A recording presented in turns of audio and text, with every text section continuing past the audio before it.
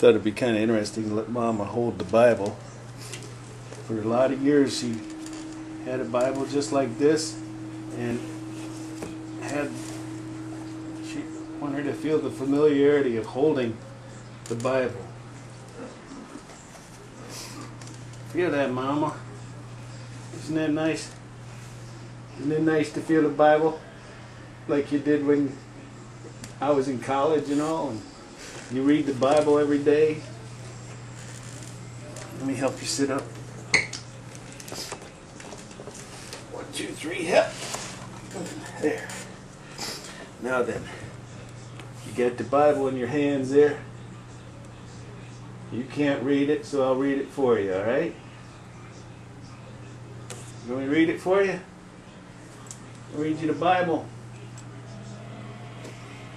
Okay, we're on chapter 40 of Ezekiel. There's only 48 chapters. I started reading with Mom about 1.5 years ago. And we'll just keep going here. In the 25th year of our captivity, in the beginning of the year, and the 10th day of the month, in the 14th year, after the city was smitten, in the selfsame day the hand of the Lord was upon me, and brought me thither. And the visions of God brought me into the land of Israel, and set me upon a very high mountain, by which was the frame, which was as the frame of a city on the south. And he brought me thither, and behold, there was a man whose appearance was like the appearance of brass, with a line of flax in his hands, and a measuring reed. And he stood in the gate. And the man said unto me, Son of man, behold with thine eyes, and hear with thine ears, and set thine heart upon all that I will shew thee. For to the intent that I might shew them unto thee, and the intent that I might shew them unto thee, art thou brought hither. Declare all that thou seest in the house of Israel. And behold, a wall on the outside of the house round about, and in the man's hand a measuring reed of 6 cubits long, 6 cubits long by the cubit, and handbreadth. So he measured the breadth of the building 1 reed, and the height 1 reed.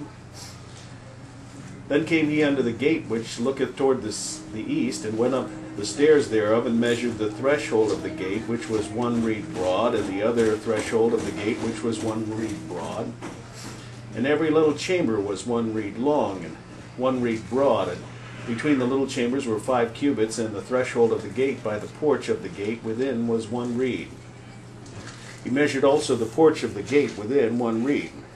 Then measured he the porch of the gate 8 cubits, and the posts thereof 2 cubits, and the porch of the gate was inward. And the little chambers of the gate eastward were 3 on this side, and 3 on that side. They 3 were of 1 measure, and the posts had 1 measure on this side and on that side. And he measured the breadth of the entry of the gate 10 cubits, and the length of the gate 13 cubits. The space also before the little chambers was 1 cubit on this side, and the space was 1 cubit on that side. And the little chambers were 6 cubits on this side, and 6 cubits on that side. He measured then the gate from the roof of 1 little chamber to the roof of another. The breadth was 25 cubits, door against door. He made also posts there 60 cubits, even unto the post of the court round about the gate. From the face of the gate of the entrance unto the face of the porch of the inner gate were 50 cubits. And there were narrow windows to the little chambers, and to their posts within the gate round about, and likewise to the arches. And windows were round about inward, and upon each post were palm trees. Then brought he me into the outward court, and lo, there were chambers and a pavement made for the court round about. 30 chambers were upon the pavement. This makes me think, when I've read this before, Mama, about the pavement where Jesus was scourged. And it mentions some stairs. And it makes me think about the stairs that still remain in Jerusalem, where Caiaphas' palace once stood. But anyway, the pavement by the side of the gates, over against the length of the gates, was the lower pavement. Then he measured the breadth from the forefront of the lower gate unto the forefront of the inner court without, and 100 cubits eastward and northward. And the gate of the outward court that looked toward the north, he measured of length thereof, and the breadth thereof. And the little chambers thereof were 3 on this side, and 3 on that side. And the posts thereof, and the arches thereof, were after the measure of the first gate. The length thereof was 50 cubits, and the breadth 5 and 20 cubits. And their windows and their arches and their palm trees were after the measure of the gate that looketh toward the east. And they went up unto it by 7 steps, and the arches thereof were before them. And the gate of the inner court was over against the gate toward the north and toward the east, and he measured from gate to gate 100 cubits. After that he brought me toward the south. And behold, a gate toward the south, and he measured the posts thereof, and the arches thereof, according to these measures. And there were windows in it, and in the arches thereof round about, like those windows. The length was 50 cubits, and the breadth 5 and 20 cubits, and there were 7 steps to go up to it. The arches thereof were before them. And it had palm trees, one on this side and another on that side, upon the posts thereof. And there was a gate in the inner court toward the south, and he measured from gate to gate toward the south 100 cubits. And he brought me to the inner court by the south gate, and he measured the south gate according to these measures, and the little chambers thereof, and the posts thereof, and the arches thereof, according to these measures. And there were windows in it, and in the arches thereof round about. It was 50 cubits long, and 5 and 20 cubits broad, and the arches round about were 5 and 20 cubits long, and 5 cubits broad. The arches thereof were toward the outer court, and palm trees were upon the posts thereof, and the going up to it had 8 steps. There's the steps I was talking about. And he brought me to the inner court toward the east, and he measured the gate according to these measures, and the little chambers thereof, and the posts thereof, and the arches thereof were according to these measures. And there were windows therein, and in the arches thereof round about it was 50 cubits long, and 5 and 20 cubits broad. The arches thereof were toward the outer court, and palm trees were upon the posts thereof, on this side and on that side. And the going up of it had 8 steps. And he brought me to the north gate, and measured it according to these measures, the little chamber thereof, the posts thereof, and the arches thereof, and the windows to it round about. And the length was 50 cubits, and the breadth 5 and 20 cubits. And the posts thereof were toward the outer court, and the palm trees were upon the posts thereof, on this side and on that side, and the going up to it had 8 steps. And the chambers and the entries thereof were by the posts of the gates, where they washed the burnt offering. And the porch of the gate were 2 tables on this side and 2 tables on that side, to slay thereof the burnt offerings and the sin offerings and the trespass offerings. And at the side without, as one goeth up to the entry of the north gate, there were 2 tables. And on the other side, which was at the porch of the gate, were 2 tables. 4 tables were on this side and 4 tables on that side. By the side of the gate 8 tables, whereupon they slew their sacrifices. And the 4 tables were of hewn stone for a burnt offering, for the burnt offering, of 1.5 cubits long, and 1.5 cubits broad, and 1 cubit high. Whereupon also they laid the instruments wherewith they slew the burnt offering and the sacrifice.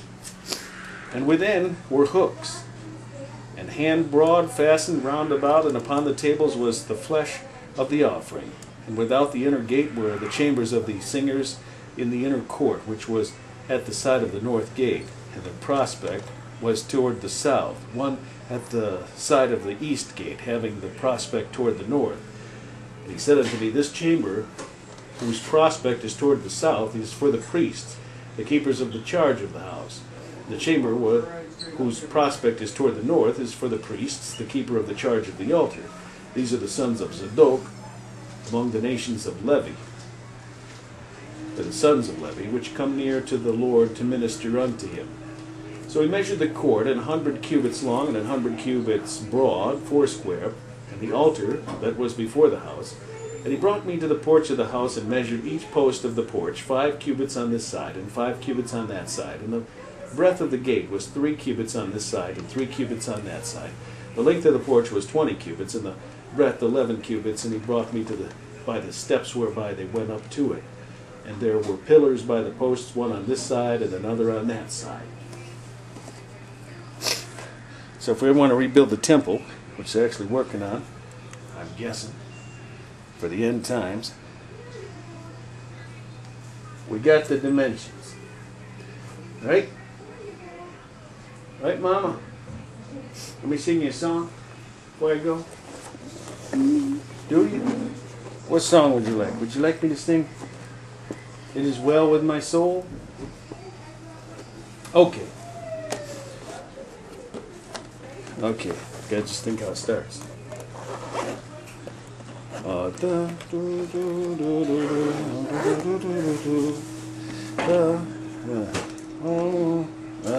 thinking of the last verse. I can't think of the first.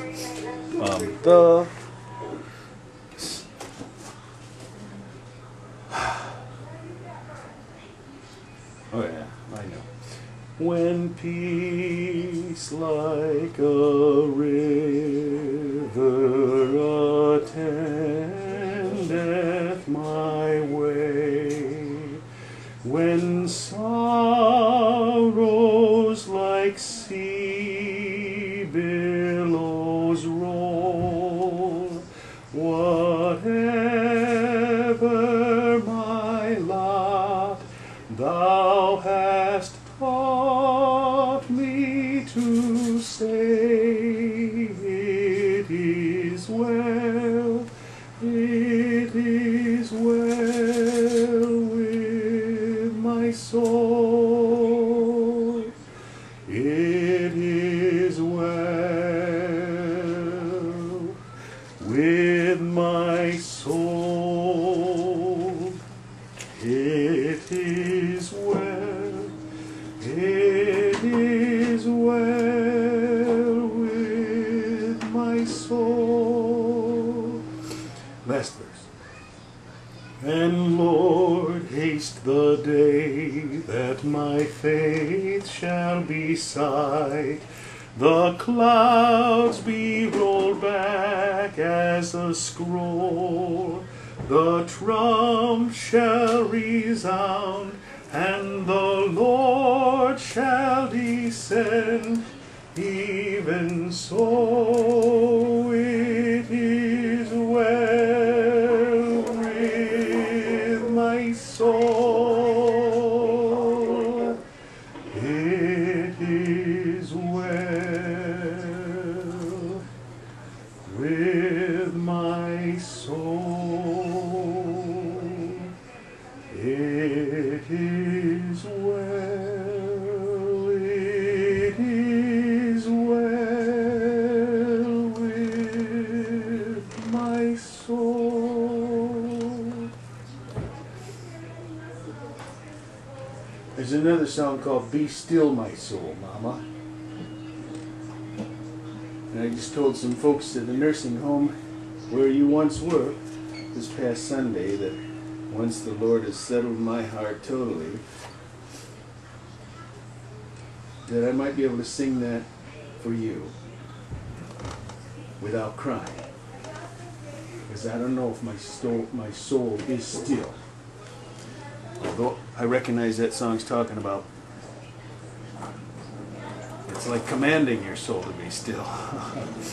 Be still, my soul, the Lord is on my side. Bear patiently the cross of grief or pain. The other reason why I won't sing is because I don't know the words. Leave to thy God to order and provide. In every change, He faithful will remain. See, I said you can't sing it without crying. Be still, my soul, thy best, thy heavenly friend. Through thorny ways leads to a joyful end. You're going to have a joyful end, Mama. You know it? You're going to be okay. You know it? You know it. Going to heaven, that's a good thing. You know it? Can you testify the fact that Jesus is Lord? It's all right. I know you've done it already in your in your youth. If the Lord could just help you remember that that's the case, you'll be fine. I mean, you're fine as it is, but this old flesh is failing, huh? Mine is too. So we don't worry about it. We just carry on until the Lord takes us. All right?